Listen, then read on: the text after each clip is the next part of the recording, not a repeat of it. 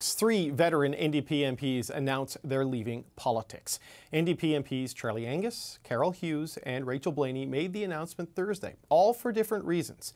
And just last hour, some sighs of relief from around the Liberal caucus. Anthony Housefather says he'll stay, despite his concerns over the Liberal support for a motion on the Israel-Hamas conflict. Meanwhile, the Liberals pressed on with their string of pre-budget announcements. So, a lot of ups and downs. How did this affect the political pulse this week? Time to bring in our party insiders on that. Greg McEachern is a former Liberal ministerial staffer. Melanie Richer is a former communications director for the NDP. And Fred Delory is a former Conservative campaign manager. All right, gang, a busy week. Fred, I want to start with you because Housefather was like the latest MP to signal his intentions today, but you wanted to talk about some of the NDP MPs who have announced they're going to go. It's kind of funny if you look at some of the polling, it looks like the Liberals got a little bump and the NDP are going down, and we're seeing it with members of Parliament as well, where they get to keep one and NDP lose three. People can't see Mel flinch off camera there, but I saw it. Getting ready. Look, I think it says a lot, the state of the NDP right now, when you have three MPs announcing like this that they're all leaving and not running again. These are MPs that have been around a long time. They are in ridings that I know the Conservatives are targeting hard, and from internal numbers that I've seen, are going to win by good numbers. Now, everyone has reasons to get out of politics at certain times. Charlie Angus has been in for 2 decades. It's a long time. Yeah. But I think this really shows us the state of the NDP and what's going on over there. And maybe the one guy that didn't leave, Mr. Jagmeet Singh, is the problem here. Okay, Fred's coming in hot here, Mel. The Fred Delory decision desk has already awarded those 3 seats to the Conservatives. Kidding. What are your thoughts on this? Because we have talked in the past of like that blue-orange fight and then the red-orange fight and the challenges for the NDP, and losing incumbents with that in your future is rough spot. Right. Well, losing incumbents is always difficult going into an election. But to your point, these are folks who have been around for a long time. Both Charlie and Carol are in their 60s. Charlie was there for 20 years. Carol was there for 16. And I knew that they were leaving politics before I left the Hill, and that was more than a year ago. Before Pierre Poilievre was doing as well as he is now, and I think that decision was probably made even before Pierre Poilievre was leader. So I was not surprised. I was a little bit surprised by Rachel Blaney, I would say, but I was not surprised by those 2 folks announcing their retirement. Now, the NDP wanted to do it all at the same time so that they could get this news out and then move forward, talk about the people that they're recruiting to replace them, etc. I will say that, in places that are orange and blue, the NDP is attracting good candidates. They're having contested nominations in places like Alberta and Saskatchewan. So are they paying attention to Pierre Poilievre doing well in those orange-blue ridings? Totally. Do I think that this is the reason that these 3 folks have decided to step down? Absolutely not. And even, Carol's riding goes away. So the fact that they would pick that up, that's not a real thing. And Charlie actually gets more orange support from the ridings that he gets. So I don't know how that actually would factor in. But well, Angus's riding is changing fairly substantially, and he said, after 20 years of a northern riding, the travel time and all that, and what it would require to get to know it, it's time for new energy. Was what he said publicly. Yeah, he gets a lot of actually Carol's riding. Some of the orange support in Carol's riding gets added to his. So it is a big chunk being added to his riding, but not in a way that would harm him. The way that it's being described. But one thing that I did kind of just want to talk about quickly, and I've already apologized to these 2 if I get heated. So if I get a little bit heated, I'm sorry. That's not usually my style. They were arguing before the show. But go ahead. We weren't arguing. I saw, Charlie making his announcement yesterday, and I couldn't help but see Pierre Poilievre come out and take a shot right away, and then, not just take a shot at Charlie, but take a shot at both Rachel and Carol. And I just...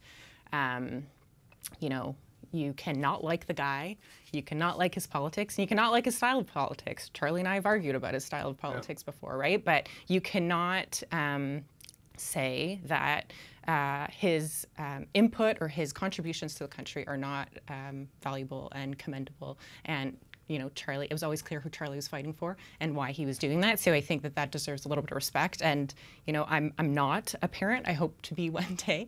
But I can't imagine that us saying that, Canada can be better, that's what we need. That kind of politics is what we mean when we say that. So, yeah, didn't love it. Okay.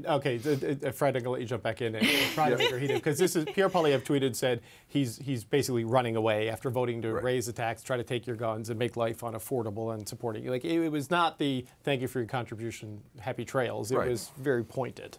We talk often on this panel about how politicians should be sincere and authentic. Mr. Poilievre was sincere and authentic in who he is. But maybe what I'll just say is fair. But if you don't have something nice to say, maybe just don't say it. Like maybe that was the time to just like not say something. And what what bothers me is like it was just unnecessary. It was a shot, just be shot, and it's not. Just in these moments, I go back to the CP journalist that he just couldn't help but kind of go after, and other moments that we've just seen his instinct to be mean-spirited instead of just like letting it roll off his back when you're doing well. Like you don't need to do that. So that's maybe more what I took problem with. Absolutely. I thought that tweet looked petty and mean, and I think a lot of people thought that way based on what I've seen on social media. Again, I'd echo Mel's phrasing, it's unnecessary. As Prime Minister, there are going to be people that are affected, that are going to pass away, that you have distinct differences with, but you are the representative of Canada and you have to rise to the occasion. We just went through Brian Mulroney's funeral and we heard a lot about that. I think it also shows how effective and a thorn Charlie Angus was. Look, as one crusty guy to another, I think Charlie can be crusty, but he was also very effective. But I'll also say he co-wrote my favorite Canadian Christmas song, which is "The Sky Diggers' Church Bells Are Ringing." He brought a different point of view to the House, but I thought it was really unfortunate that the Leader of the Opposition chose to go that route. So Fred, just one quick point. I know you say it's authentic. But if you do aspire to be a prime minister, you have to be very statesmanlike, don't you? And like you're going to have countries you disagree with. You're going to have lots of when does this stop, or does this continue? Do you think if he should win the next election, that the Prime Minister of Canada's Twitter account will be taking shots at partisans who retire? Yeah, look, if you if you read some of the columns that people have written about Mr. Poilievre, if you want to understand him, just listen to him. This is who he is. This is what he's going to do. He's got his elbows are up. He's a scrappy guy. He's going to fight all the time, just like Charlie Angus did. Charlie Angus was very, very aggressive. He once said some very aggressive things to me once. Fred, I go back to you. Your party spent millions and millions of dollars last fall to tell us he was not this guy, and we don't see the guy in the TV ads doing a puzzle with a child. And look, as somebody who doesn't support him, fill your boots. He can be like this all the time. But like as somebody who reads the polls and is realistic, I find it kind of frightening. But you're talking about the ads. The ads does show that side of him. There's no question he is a good family man and he has that side of him. But he's also a scrappy politician who's going to fight. And I think what the ultimate message is he's going to fight for Canadians. Yeah, I think the image of Pierre Poilievre is a bit compartmentalized. What you see on social media, what you see on YouTube, what you see in the ads, what you see in press releases are different messages for different audiences. That's by design. Okay, we got to move on from this. Not that I don't enjoy this conversation, but we got to get through everyone else's picks. And Greg, you wanted to talk about the never-ending budget day that we're going through in Canada right now.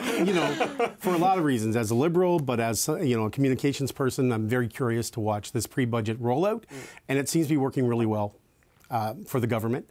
There's been an interesting byproduct of it, where it's kind of caught the premiers flat-footed.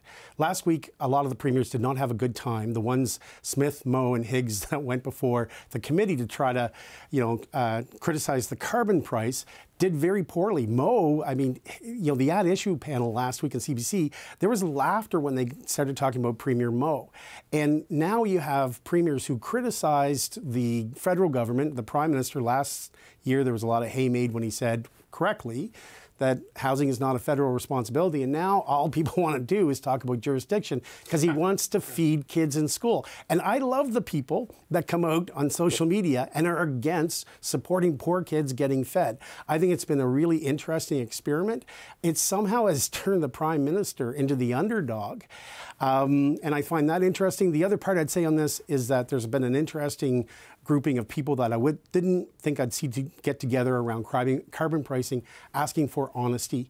And you have Liberals, New Democrats, Progressives. You have Andrew Coyne saying the same thing as Liberals. You have political scientists saying, we want the truth here. You are going to get back more than you pay.